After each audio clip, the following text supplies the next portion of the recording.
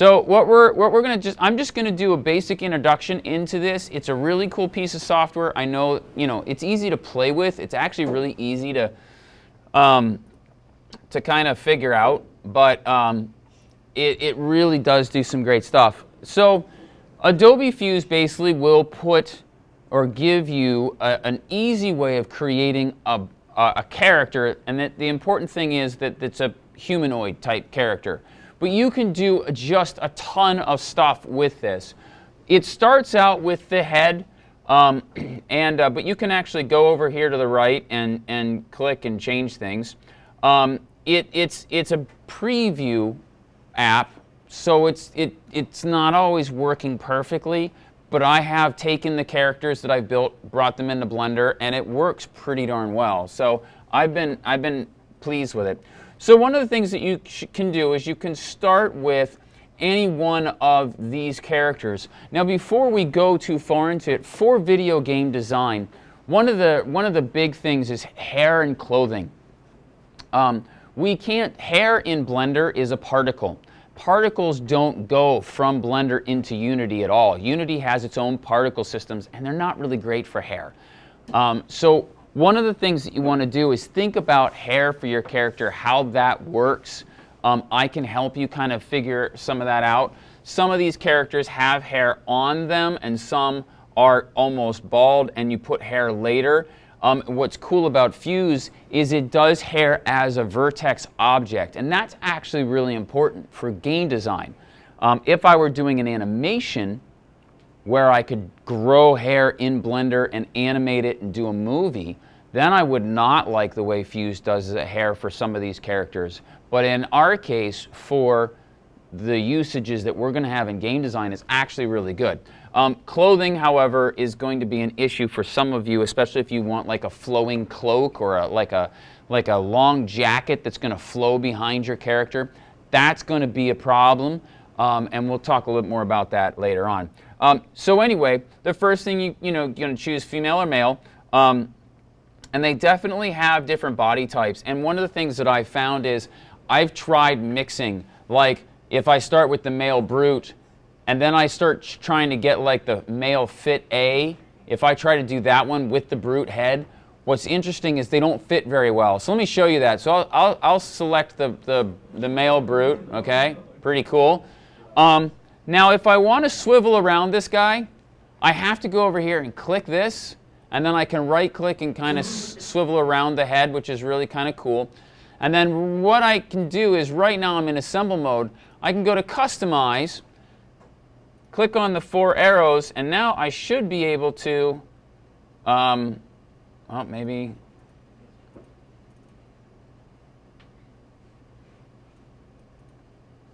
I have to be center camera, select items in the assembly. There we go.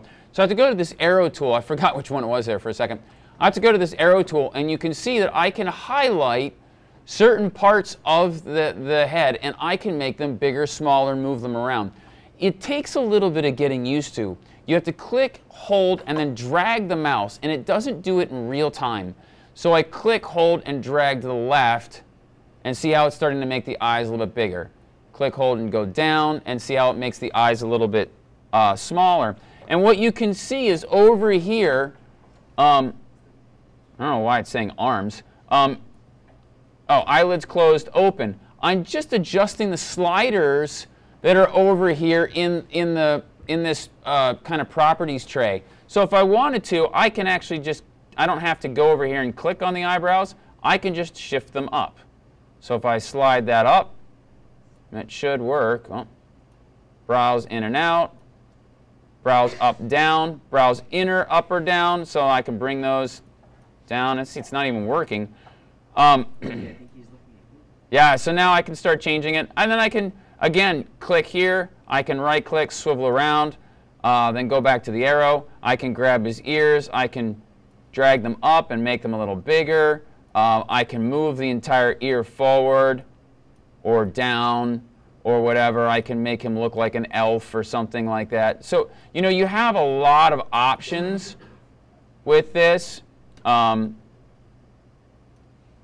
you can change the lobes, you can change how pointy the ears are. And then again, if I go and right-click and swivel around, you can kind of see how I've changed that. And I can go back to the arrow tool, and I can click the nose, and I can bring the nose tip down. I can make it bigger, okay, or I can make it thinner. So you just have a lot of really cool customizations, and they're really cool. I can take the chin and I can slide it back or forward. Make it more square or round, so you can just, it doesn't even look like it's working. So I guess you gotta click on it. So I can take the chin and I can make it wider, and I can move it down a little bit. So you can customize each part of the character really well, and it's very cool, you know, how you can do this. So then I go back to my assembly, and you'll notice the next step is the character's torso.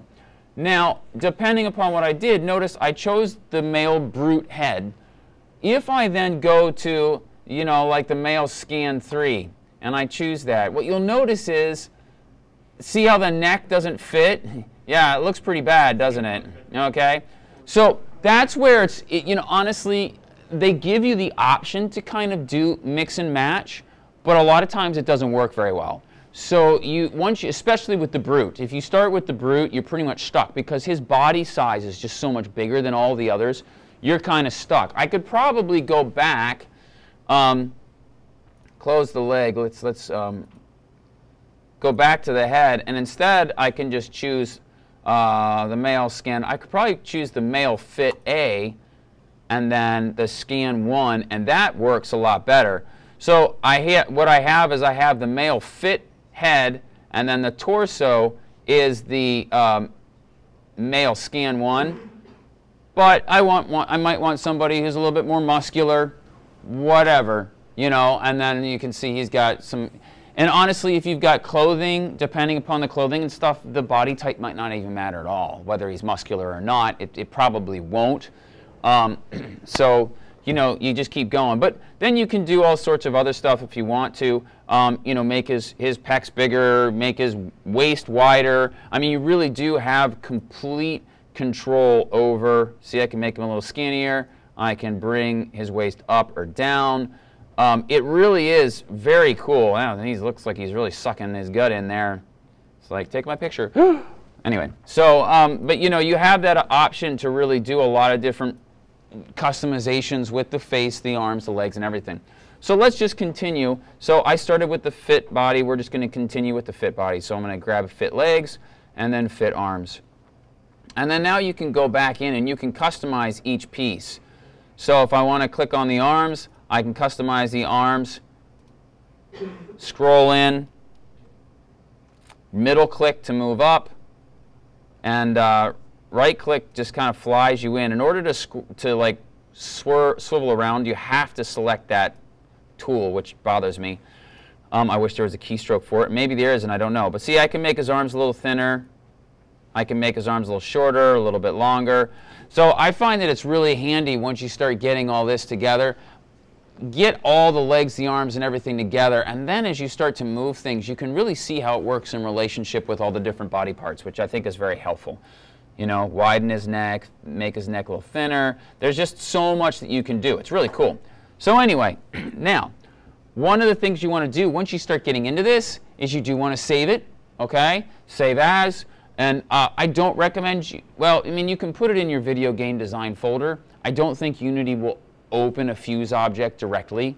That'd be an interesting thing to try, but I don't think they're there yet. So I'm just going to save it on my desktop for now. But you guys would want to save it in the video game folder. Oops, there we go.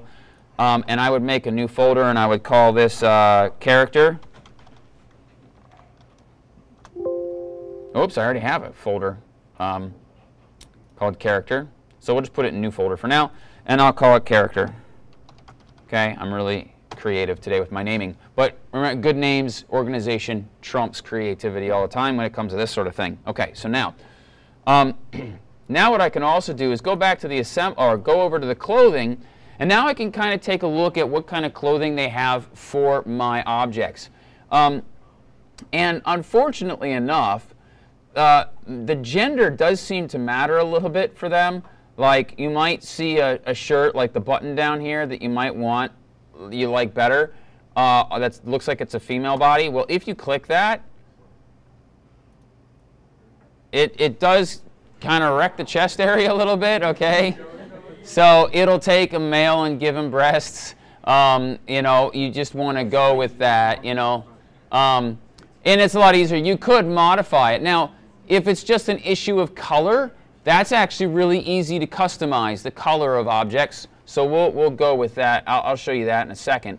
But, you know, so like I love the moto jacket here for one, and so I wanted that on a character, and it didn't work so well. Yeah. So, you know, you do, it is unfortunate it doesn't just conform to the body size, that it is kind of gender-based there in some ways, in a weird way, but there, that looks a lot better. So, I mean, you've got options. But anyway, so then I can choose bottoms, okay? Just like there's a bootcut pant, which is pretty cool, nice and simple, okay? And shoes, you know, there's a bunch of shoes. Now, the inevitable question is, okay, Mr. Weisbrod, that's great. My character's got a robe, or my character's got power, you know, like armor on or something like that. Okay, so in that case, what you do is you don't put any clothing on your character at all, which now I'm not sure how I get rid of it. You just click delete on it. Delete where? Like, click on a piece of clothing and click delete. I think that's how you delete it. Backspace? Okay, cool. So I can click on the clothing and hit the backspace key. Cool.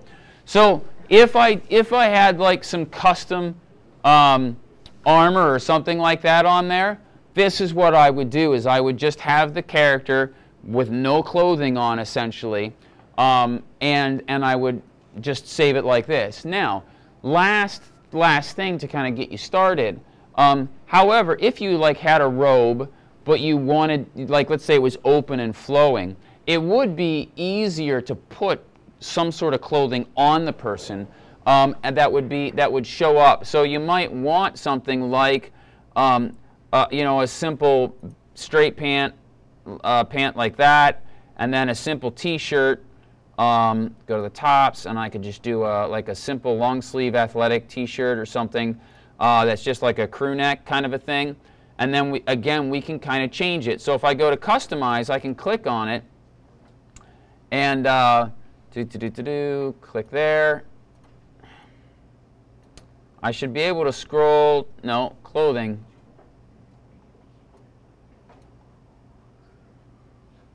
Oh, it's under texture, that's right. Ah, it's been a little while. So what I can do is I can click on the item here, and I can change the resolution, which is handy. I can also change the colors. So here I've got this shirt, and I can take that and I can make it red.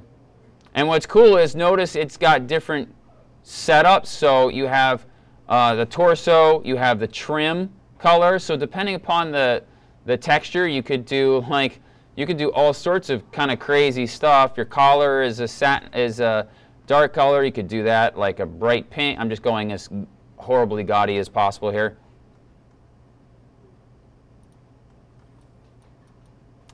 Come on.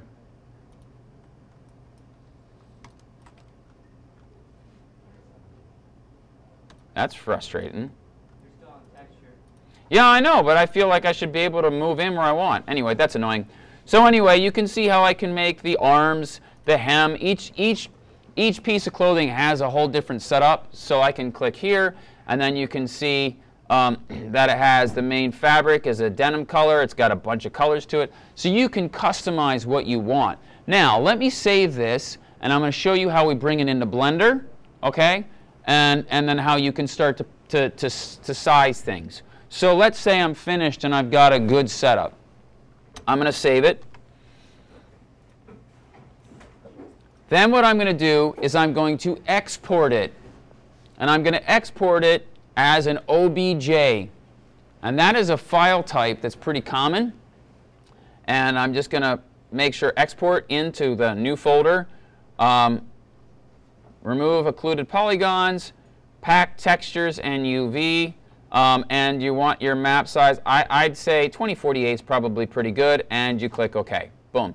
So now it's going to ask you to do this, and I'll call this character exported and save. So now it's going to export the object, which you can see down here it's doing, it's done. So I'm going to close it. And now if I open up Blender, oops, that's not what I wanted, wrong button. If I open up Blender, you can open up your, remember we talked about we were going to bring this guy into our weapon. Okay, so you've got your weapon, whether it's a staff or a bow and arrow. You want to open that file, and then you can go File, Import, Object, where is it? OBJ, there it is, Wavefront. It's under Wavefront. So click that. I'm going to go to my, Documents, Desktop, New Folder. Here's my character exported. There's the OBJ file. Double click that. It's going to bring him in. Probably pretty big. You can scale your character down. But now you've got this, and it's there. And if I go to the rendered mode, oh, well, yeah, so let me click the globe, environmental lighting back on. You can see how the textures kind of come with it. Boy, he's got mascara on.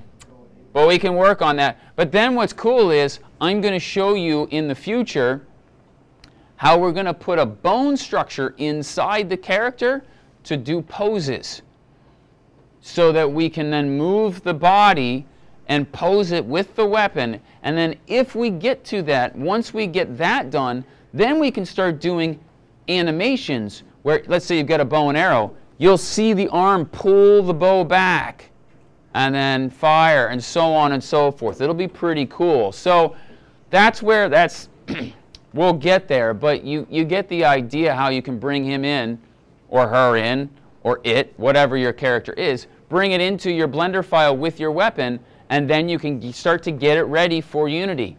Once I save this, you can then go to Unity, and you'll see your weapon change. And all of a sudden, the body will be there with all the textures and everything. It's really pretty cool. All right, so it works out pretty well for us as far as importing in a Blender. And honestly, if you keep your character simple, it shouldn't take too long. Now, one last thing. If I were, say, to put armor around this person or something like that, it's as easy as just creating more objects. So I would go in here. Oh, let's get out of this. So I'd go to Solid. Okay. I would add, let's say, a sphere or a cylinder here. Let's say I was going to do armor on his arms. Okay. Okay, I'm going to do really, yeah, real simple stuff, but okay. So I could do that, and I would want it to be hollow, but then I could put it over his arms. Let's just say like it's an old school knight armor or something like that. Then I could literally take it, put it on his arm, make it hollow, and then when we do what's called the skeleton or the rigging for the inverse kinematics, the armature, we can apply the bones to move with the body, and then they can be separate objects and they'll all be applied at the same time. So that's what's really kind of cool. One last thing that you probably will notice, and then I'll let you go, is if I get out of this here, let's just delete that. If I click on my character here, it says tops, and then if I open that up, actually there's, oh, it's not. You just see that there are different objects. So you've got body, tops, bottom, and if I turn those off, it literally disappears. So what's cool is it's taken the clothing and it's kind of made it one object. It's wrapped it around the body type, which actually in a lot of ways for our game design type stuff makes things a lot easier. Does this kind of make sense, at least as an intro? You'll have to play with it to get started. Once you get started, I think for a lot of you, you'll really understand it pretty quickly. All right, let's get back to work.